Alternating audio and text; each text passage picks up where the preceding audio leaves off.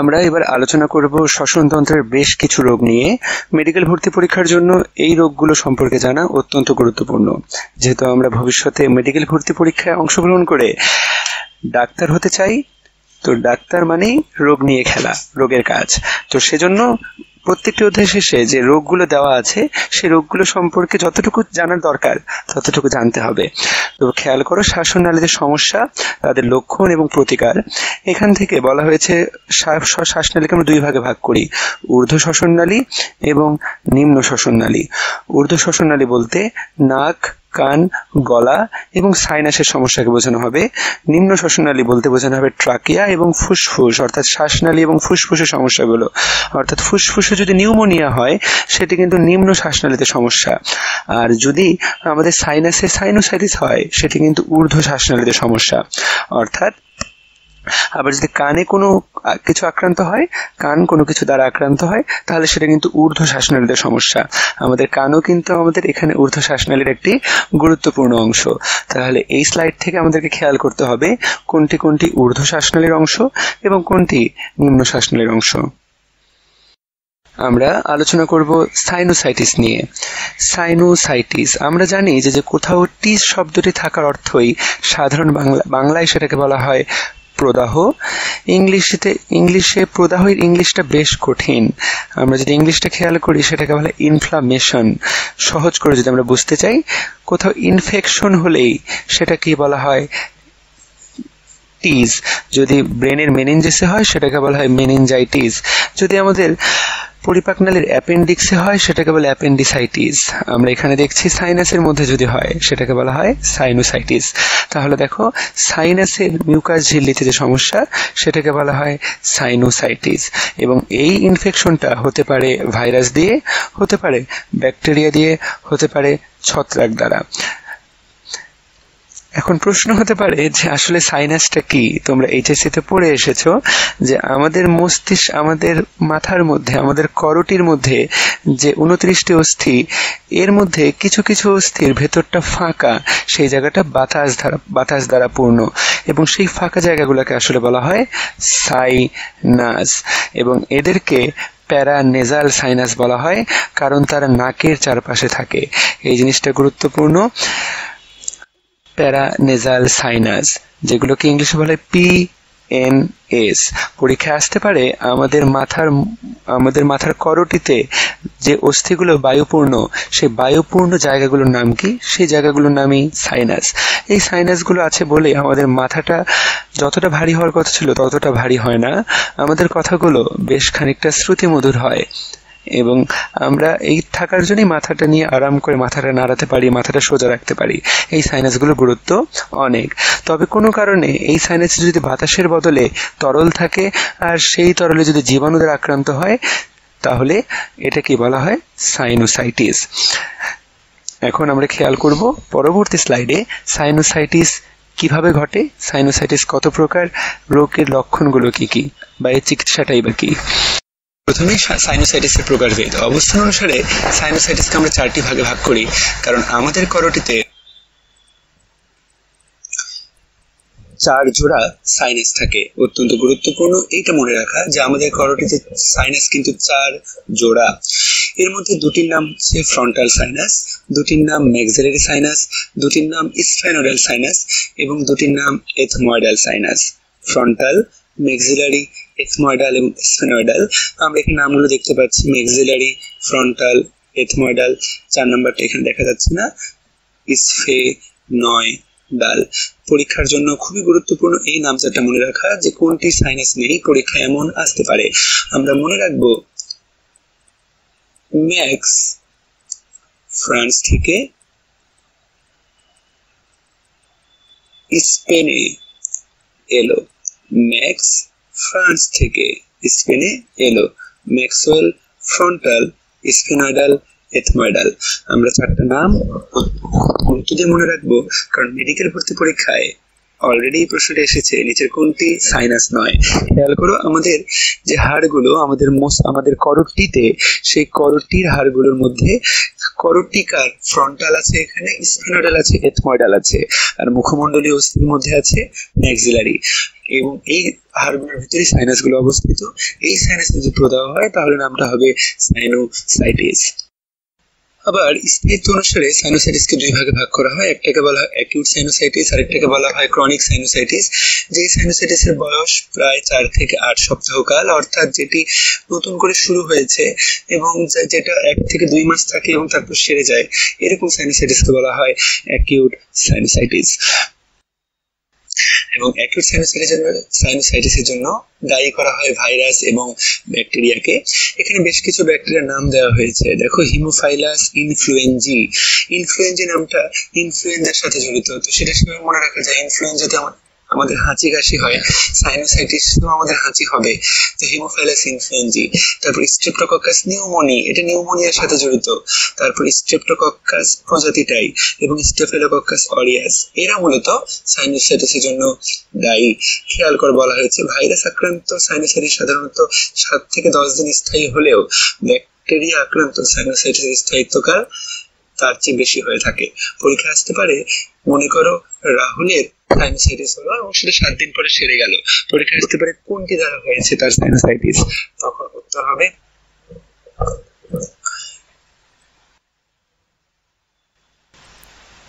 Virus দ্বারা। সাইনোসাইটিসের সময়কাল বা স্থায়িত্বকাল যদি 2 মাস বা 8 সপ্তাহের বেশি হয়, সেটাকে বলা হয় ক্রনিক সাইনোসাইটিস। পরীক্ষা আসতে পারে যে সাকিবের গত 3 মাস ধরে সাইনোসাইটিসের সমস্যা, তার এটি কেমন সাইনোসাইটিস? তখন উত্তর দিতে হবে এটি ক্রনিক সাইনোসাইটিস। বলা হচ্ছে যারা সাইনোসাইটিসের শিকার, অত্যন্ত গুরুত্বপূর্ণ।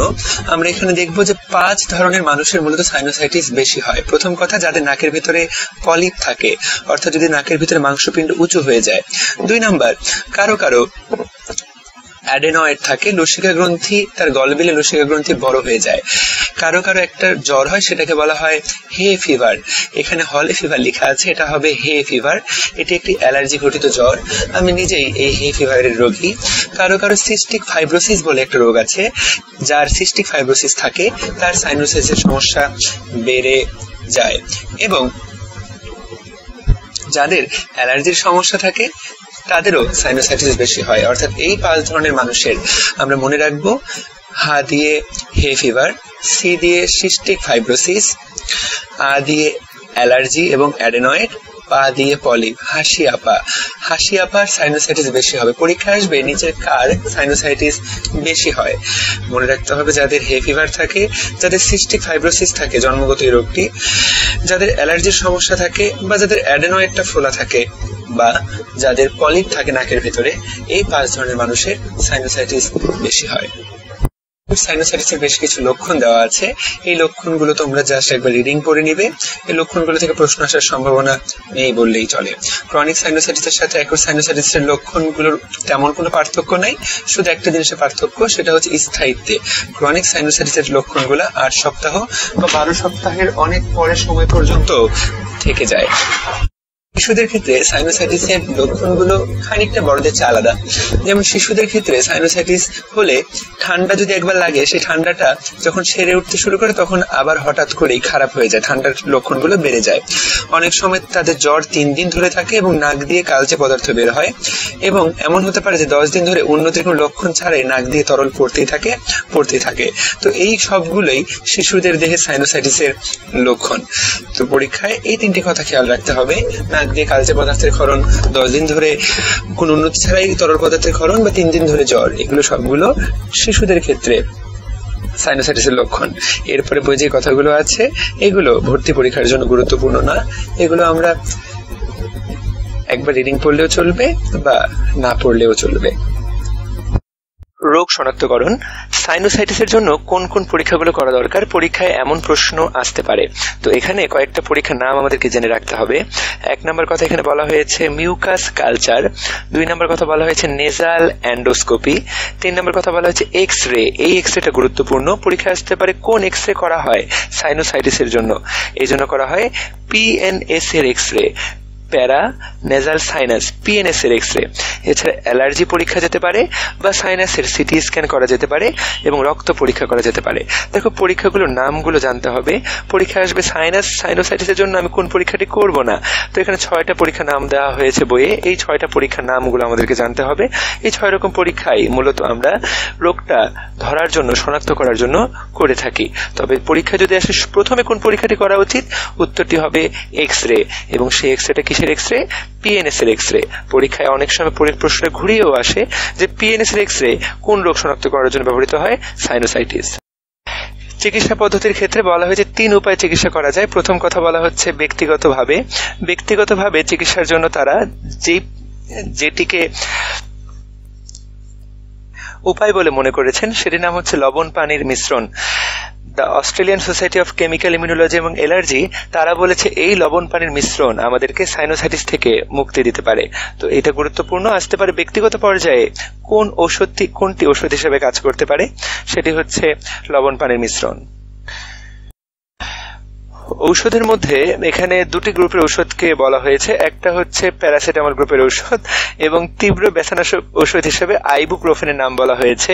পরীক্ষার জন্য তার গুরুত্বপূর্ণ না হলেও কোচিং এর পরীক্ষার জন্য এই নামটা আমাদেরকে জানতে হবে যে ব্যথানাশক ঔষধ হিসেবে আইবুপ্রোফেন বা প্যারাসিটামল ব্যবহার করা হয়। এবং বলা হয়েছে সাধারণত এইগুলো ওষুধ ব্যবহার করলে প্রতি 100 জনের মধ্যে 80 জনই 2 সপ্তাহের মধ্যে পুরোপুরি সুস্থ হয়ে যায়। তো ঔষধের ক্ষেত্রে এটা। এবং অনেক সময় সার্জারিও একটি অপশন থাকে। তো পরীক্ষা আসতে পারে যে নিচের কোনটি মাধ্যমে সাইনোসাইটিসের চিকিৎসা করা হয়। 1 হচ্ছে ব্যক্তিগত লবণ পানি, 2 হচ্ছে ঔষধের মধ্যে আইবুপ্রোফেন এবং প্যারাসিটামল, 3 সাইনোসাইটিস এর সার্জারিও কিন্তু একটি গুরুত্বপূর্ণ উপায় সাইনোসাইটিস সারানোর। এরপরে টপিকটির নাম ওটাইটিস মিডিয়া। ওটিক শব্দের অর্থ কান, টিস শব্দের অর্থ ইনফেকশন, অর্থাৎ যখন কানের মধ্যে ইনফেকশন হয় তখন সেটাকে বলে ওটাইটিস। এবং মিডিয়া কথাটির অর্থ হচ্ছে মধ্য, অর্থাৎ যখন কানের মধ্যে অর্থাৎ মধ্যকর্ণের সমস্যা হয় তখন সেটাকে বলা হয় ওটাইটিস মিডিয়া বা মিডিল ইয়ার ইনফেকশন। এবং এটাও আমরা স্থায়িত্বের ভিত্তিতে 2 ভাগে ভাগ করতে পারি। যেটা স্বল্প স্থায়ী বা সেটাকে বলা হয় ইংলিশে অ্যাকিউট, যেটা দীর্ঘদিন ধরে মানুষকে ভোগায় সেটাকে বলা হয় ক্রনিক। এর মধ্যে যেটা দ্বিতীয় দীর্ঘস্থায়ী বা ক্রনিক সেটাকে আবার 2 ভাগে ভাগ করা হয়। একটাকে বলা হয় তরল জমাট, আরেকটাকে বলা হয় পুজ নির্গমন। ওটাইটিস মিডিয়া, একটা নাম তরল জমাট ওটাইটিস মিডিয়া, আরেকটার নাম পুজ নির্গমন ওটাইটিস মিডিয়া। ওটাইটিস মিডিয়ার প্রকারভেদ। যেটা অ্যাকিউট ওটাইটিস মিডিয়া সেটা থাকে 2 থেকে 4 সপ্তাহ, যেটা ক্রনিক সেটা থেকে 4 সপ্তাহের বেশি। দেখো এইখানে কিন্তু অ্যাকিউট এবং ক্রনিকের পার্থক্য করা হচ্ছে 4 সপ্তাহ দিয়ে। সাইনোসাইটিসের ক্ষেত্রে পার্থক্যটা করা হয়েছিল 8 সপ্তাহ দিয়ে। ওটাইটিস মিডিয়া থেকে আমাদেরকে আরেকটি শব্দ যেটা খেয়াল করতে হবে সেটার নাম হচ্ছে টিম্পেনোস্টমি টিউব। পরীক্ষায় আসবে যে ওটাইটিস মিডিয়া চিকিৎসা করা হয় কোনটির মাধ্যমে, উত্তর টিম্পেনোস্টমি টিউব। এই টিউবটার নাম জানাটাই আসলে খুব গুরুত্বপূর্ণ। পরীক্ষায় এই শব্দটা জানলেই আমাদের ভর্তি পরীক্ষার জন্য যতটুকু জানা দরকার ততটুকু জানা হয়ে যাবে। অনেকগুলো তথ্য দেওয়া আছে, এই তথ্যগুলো জেনে এই গুরুত্বপূর্ণ সময়ে মাথার মধ্যে জ্যাম তৈরি করার কোনো দরকার নাই। আমরা শেষ করব লেকচারটি একটি অত্যন্ত গুরুত্বপূর্ণ টপিক দিয়ে ভর্তি পরীক্ষার জন্য, অধূমপায়ী এবং ধূমপায়ী মানুষের ফুসফুসের এক্স-রে চিত্রের তুলনা দিয়ে। প্রথমে হচ্ছে আকার। অধূমপায়ী মানুষের ফুসফুসের আকার হবে স্বাভাবিক আকৃতির, কিন্তু ধূমপায়ী মানুষের ফুসফুসের আকৃতি খানিকটা বড় দেখাবে। এর মধ্যে মধ্যকা বা মিডিয়া স্টেনাম ধূমপায়ীর ক্ষেত্রে সেটা খানিকটা বেড়ে যাবে, বিস্তৃত হবে, যেটা অধূমপায়ীর ক্ষেত্রে হবে স্বাভাবিক। এবং তোমরা যদি কখন এক্স-রে ছবি দেখো দেখবা এক্স-রেটা সাদা এবং কালো, জায়গায় জায়গায় সাদা, জায়গায় জায়গায় কালো। অধূমপায়ীর ক্ষেত্রে এই সাদাগুলোর মধ্যে সুস্পষ্ট পার্থক্য দেখা যাবে, কিন্তু ধূমপায়ীর ক্ষেত্রে কালো দাগগুলো অস্পষ্ট হয়ে যায়, অর্থাৎ সাদার সাথে কালোটি মিশে যাবে, পুরোপুরি আলাদা করে পার্থক্য করা যাবে না। এখানে একটা রোগের কথা বলা হয়েছে এমফাইসেমা। অধূমপায়ীর এক্স-রে চিত্রে এমফাইসেমা কখনোই দেখা যাবে না, কিন্তু ধূমপায়ীর এক্স-রে চিত্রে এমফাইসেমার জন্য যে চিত্র, বিশেষ চিত্র, সেটিকে দেখা যাবে। হৃৎপিণ্ডের প্রচ্ছায়া এবং হৃৎপিণ্ডের সাথে ফুসফুসের তুলনা, যেটা অধূমপায়ীর ক্ষেত্রে সমানুপাতিক এবং স্বাভাবিক দেখাবে, ধূমপায়ীর ক্ষেত্রে হৃৎপিণ্ডের প্রচ্ছায়াটা ফুসফুসের তুলনায় ছোট হয়ে যায় এবং হৃৎপিণ্ডটা হয়ে যায় অনেকটা লম্বাটে। অধমপায়ীর ফুসফুস সাধারণত টিউমারের কোন রকম চিহ্ন দেখা যায় না, কিন্তু ধূমপায়ীর ফুসফুসে টিউমারের চিহ্ন দেখা যেতে পারে। স্বচ্ছতা, অধমপায়ীর ফুসফুসে অ্যালভিওলাইগুলো সুষমভাবে স্বচ্ছ হবে, কিন্তু ধূমপায়ীর ক্ষেত্রে সেগুলো ততটা স্বচ্ছ হবে না। প্রশ্ন যদি করা হয় কার ক্যান্সারের সম্ভাবনা বেশি, অবশ্যই অধমপায়ীর চেয়ে ধূমপায়ী ব্যক্তির ক্যান্সারের সম্ভাবনা অনেক অনেক বেশি। এই পয়েন্টগুলো জানার জন্য আমাদেরকে আসলে খুব বেশি বুদ্ধিমান হতে হবে না, সাধারণ কমন সেন্স ব্যবহার করলে আমরা এইগুলোর সত্য মিথ্যাগুলো পার্থক্য করতে পারবো। ধূমপায়ী ব্যক্তির এক্স-রে চিত্রে 3টি জিনিস অত্যন্ত গুরুত্বপূর্ণ। 1, ধূমপায়ী ব্যক্তির ফুসফুসে পানি জমা হতে পারে, এটি 1 নাম্বার মনে রাখতে হবে, এবং ফুসফুসে পানি জমাকে বলা হয় প্লুরাল ইফিউশন। এই ইংলিশটা পরীক্ষায় সরাসরি আসবে। ফুসফুসে পানি জমাকে বলা হয় প্লুরাল ইফিউশন। এবং ধূমপায়ী ব্যক্তির আমরা এক্স-রে চিত্রে দেখব তার লসিকা গ্রন্থি বড় হয়ে গেছে। এই লসিকা গ্রন্থিগুলোকে বলা হয় হিলার গ্রন্থি, ইংলিশে বলে হাইলার গ্রন্থি, বাংলায় বই লেখা আছে হিলার গ্রন্থি। পরীক্ষায় আসবে ধূমপায়ী ব্যক্তির ক্রোন গ্রন্থি বড় হয়ে যায়, উত্তর হচ্ছে হিলার গ্রন্থি। এবং 3 নম্বর কথাটি, হৃৎপিণ্ডটা লম্বাকার হয়ে যায়। আমি মনে রাখি যে তারা যদি সিগারেট খায়, আর সিগারেট যেহেতু লম্বা, হৃৎপিণ্ডটা সেজন্য সিগারেটের মতো লম্বা হয়ে যায়, আর ডায়াফ্রামের লেভেল নিচে নেমে যায়। এই 4টি জিনিস পরীক্ষার জন্য খুব গুরুত্বপূর্ণ। যখন হৃৎপিণ্ডটা লম্বা হয়ে যায় তখন সেটা ডায়াফ্রামকে নিচের দিকে চাপ দেয়, ফলে ডায়াফ্রামের লেভেলও নিচু হয়ে যায়। এই 4টা কথা আমরা ধূমপায়ী ব্যক্তির এক্স-রেতে ভালো করে খেয়াল করব। প্লুরাল ইফিউশন, হিলার গ্রন্থি বড় হয়ে যাওয়া, লম্বাকার হৃৎপিণ্ড এবং ডায়াফ্রাম এর লেভেল নিচু হয়ে যাওয়া। আমরা আমাদের লেকচারটি শেষ করব আমাদের শেষ স্লাইডে। শেষ স্লাইড হচ্ছে কৃত্রিম শ্বাস প্রশ্বাসের উদ্দেশ্য। আমরা অনেক সময় দেখি দুর্ঘটনাবশত অনেকে আমরা পানিতে পড়ে যেতে দেখি মানুষকে, তখন তাদেরকে তুলে আমরা প্রাথমিকভাবে যে চিকিৎসাটা দেই সেই চিকিৎসাটা অত্যন্ত গুরুত্বপূর্ণ। এই চিকিৎসাটার নাম হচ্ছে সিপিআর। ভর্তি পরীক্ষার জন্য এই সিপিআর এর পূর্ণরূপ জানাটা অত্যন্ত গুরুত্বপূর্ণ। দেখো, সিপিআর বলতে বোঝানো কার্ডিও পালমোনারি রিসাসিটেশন। এখানে রিসাসিটেশন বানানটি আমাদেরকে মন দিয়ে খেয়াল করতে হবে। সিপিআর দিয়ে এই বানানটি তুলে দিতে পারে, রিসাসিটেশন বানানটি সেখানে চেঞ্জ করে দেওয়া হতে পারে। সেই বানানটি দেখে ঠিক করতে হবে যে কোনটি সিপিআর এর আসল অর্থ। এখানে প্রথম কথা, মুখ দিয়ে শ্বাস দেওয়া হয় এবং বুকে হৃৎপিণ্ডটাকে উত্তেজিত করার জন্য বুকেও চাপ দেওয়া হয়। এই দুটি একসাথে করাকে বলা হয় কার্ডিও পালমোনারি রিসাসিটেশন বা সিপিআর। পরীক্ষায় আসবে যে ভূমিকম্প, জলোচ্ছ্বাস বা পানিতে ডুবে যাওয়া, বা কেউ যদি মারাত্মক বৈদ্যুতিক শক খায় তাহলে তাকে কৃত্রিম শ্বাস প্রশ্বাস দেওয়া হয়। এই কৃত্রিম শ্বাস প্রশ্বাস দেওয়ার পদ্ধতিটির নাম কি? এর নাম হচ্ছে সিপিআর, যার বাংলার নামটা অত্যন্ত সুন্দর, হৃদ ফুসফুসের পুনঃজাগরণ। আমরা এরই সাথে সাথে শেষ করলাম আমাদের শ্বসনের এই লেকচারের এই অংশটুকু। তোমরা যদি এতক্ষণ মনোযোগ দিয়ে শুনে থাকো, আশা করি আমরা যা আলোচনা করেছি তা থেকেই ভর্তি পরীক্ষায় আমাদের কাঙ্ক্ষিত প্রশ্নটা আসবে, এবং তোমরা এই লেকচারে শোনার পরে অবশ্যই মেইন বই থেকে এই তথ্যগুলো আরেকবার পড়ে নেবে। শুনলে এবং একই সাথে পড়লে তথ্যটা মাথার মধ্যে স্থায়ী হয়ে যাবে। তাহলে বন্ধুরা, সবাই ভালো থাকবা, সুস্থ থাকবা, এবং এখান থেকে যে প্রশ্নটা আসবে পরীক্ষায় সেটা সফলতার সাথে পারবা।